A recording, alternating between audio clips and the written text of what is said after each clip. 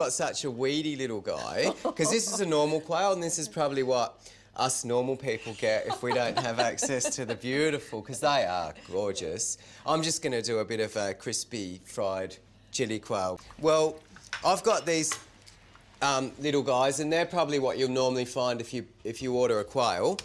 And what I'm going to do with them is give them a fry up. But first I've got to get them to a state where I can fry them. Run along one side of the backbone where it notches, and then just come down, and hopefully I haven't wasted too much, and then just rip off the other bit of backbone. And I never believed my butcher when he told me to do this, but just kind of give them a bit of a flick to break all of this, what do you call it, rib cage, and then just get rid of ribs, wishbones, all of that sort of gear.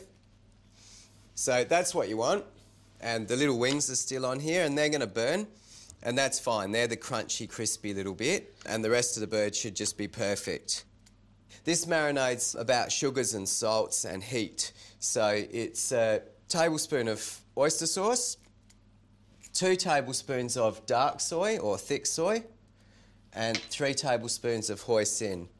This ratio all comes out in the mix pretty much in balance. And then the flavourings are ginger but fine, 1 teaspoon, garlic, 1 tablespoon, but a little bit rougher because otherwise the deep fryer oil's going to burn it. Ah, good point. So, yeah, a little bit chunkier than the ginger because the ginger's a bit more robust. Chilli, really rough. A lot. Okay. And remember, it's actually, a lot of this is going to fall off in That's the fryer. good.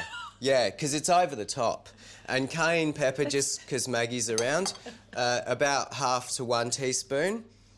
And then Chinese 5-spice. And what you do is just pop these guys in, and if you can give them a day in the marinade, what you'll end up with is the marinade will go more liquid because all of the goo will come out of the quail, and they'll all be nice and sugary, and hopefully when I deep fry them, this skin's going to really, really come up crispy, but I've got a little bit of a trick to move that along. So these in the fryer.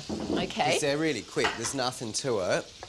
I'm just getting a little bit more flour because I don't want to kill the quail. I need some sort of coat, and this is a good coating. And remember, they're going into hot oil, and a lot of the marinade flavour's lost in the fryer, so I reckon another whack of 5-spice in the flour is a good idea.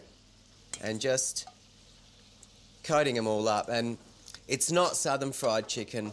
It's got no egg white in there, so it won't have that sort of effect, but it hopefully will be crispy. So let's give them a shot. My oil's not too hot. Ah. I don't want them to stick, so I've just got to make sure they do float.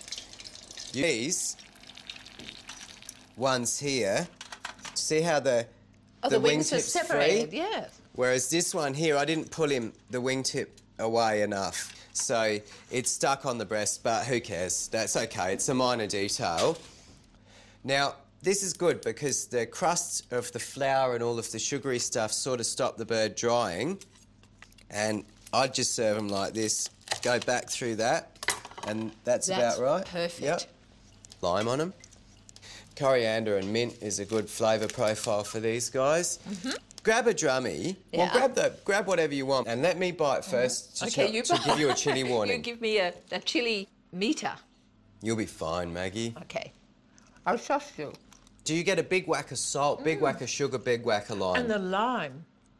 Oh, wow. Oh, I'm glad you like it. I really like it.